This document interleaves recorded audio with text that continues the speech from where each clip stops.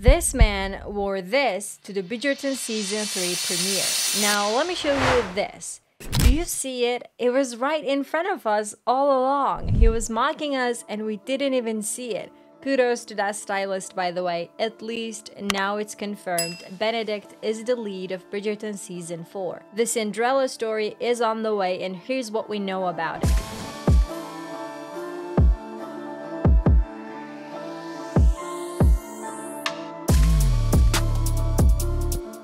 Benedict Bridgerton's story is based on the third book in Julia Quinn's Bridgerton book series, An Offer from a Gentleman. This one was skipped to show us Colin and Penelope's love story first, but now it's time for Benedict and the Lady in Silver to shine. The book is about one Sophie, whose background and love story to Benedict is a recreation of Cinderella. Yeah, that famous story with a young girl who is tormented by her stepmother and step-siblings. Sophie is born as an illegitimate daughter to an earl and a maid. Sophie is taken by the earl as his ward, but is never really allowed to call him father. She is practically raised by other servants. When Sophie is 10 years old, her father marries a woman called Araminta Railing, who has 2 daughters. You probably guess how the rest of the story goes. Araminta despises Sophie, and when the earl dies, Sophie is treated like a maid even well after she is 20 years old. And then a masquerade ball is hosted by the Bridgertons, and Sophie goes there in disguise in a gorgeous silver gown, silver gloves, silver mask, and silver shoes.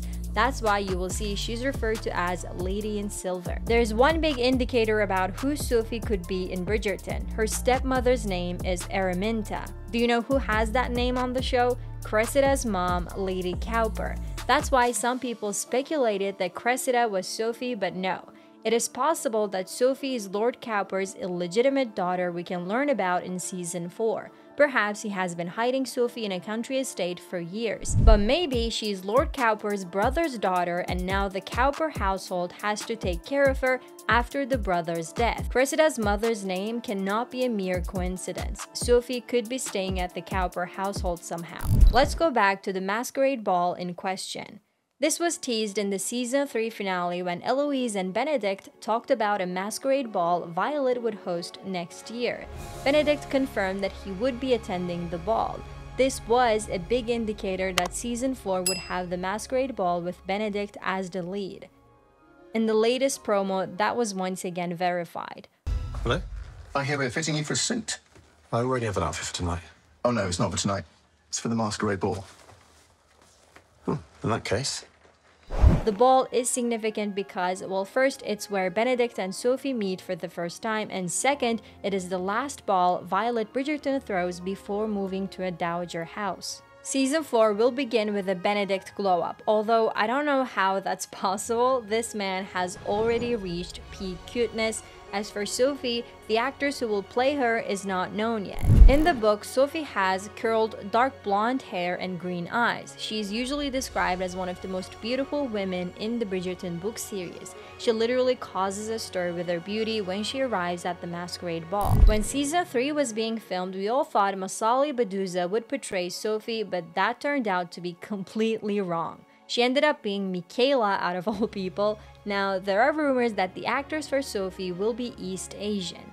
Earlier this year, there was a casting call for an East Asian actress to play a major recurring role, a woman named Emily. Emily is described as a woman who is roughly 24 to 30 years old. She's plucky, endlessly resourceful, and has trouble trusting others. In the casting call, they also said that the role would involve nudity and scenes of sexual nature, which indicates that Emily could be the main love interest. It's understandable that they're giving the character a fake name to prevent leaks. After the change in Book Michael's gender and transforming him into Michaela, some fans believe it's possible that Sophie could be turned into a man, as Benedict was shown to be bisexual in Season 3, but these are just rumors. I personally don't think they would change 2 main book characters' gender, but what do you think? Besides Benedict and Sophie, what else do we know about Season 4? We know that Colin and Penelope will be back, as Nicola Coughlan confirmed it in an interview. Their main storyline should revolve around Colin being a writer, navigating Penelope being out as Lady Whistledown, and managing the Featherington household, as well as being new parents. Anthony and Kate could return for Season 4.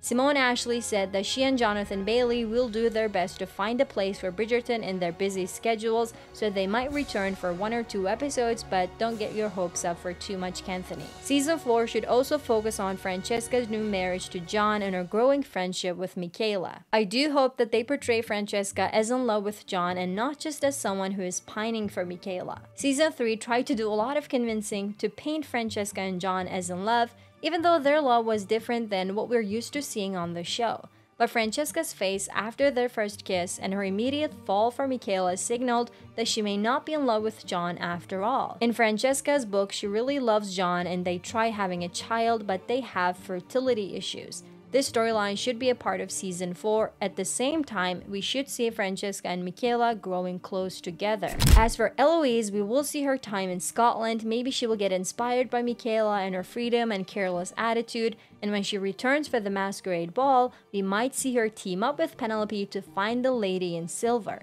Wouldn't that be a great storyline? I can also see Queen Charlotte trying to find the mysterious lady in silver. The Queen does need a game to play, otherwise she gets bored, as you know it. For Violet, it's a given that Marcus is going to be a big part of her life. I cannot wait to see Violet in love and having a passionate story.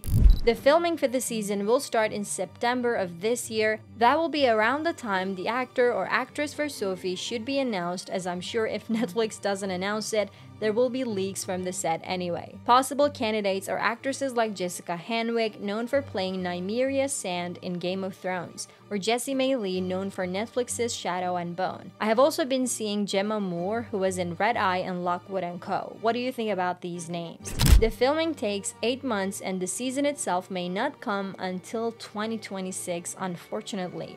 The showrunner Jess Brownell said, "We are working to try and put the seasons out more quickly, but they do take 8 months to film, and then they have to be edited, and then they have to be dubbed into every language. And the writing takes a very long time as well, so we're kind of on a 2-year pace. We're trying to speed up, but somewhere in that range." So Bridgerton Season 4 is most likely to come out in the first half of 2026. If you want to learn more about a potential spin-off that can come out between seasons 3 and 4, check out this video.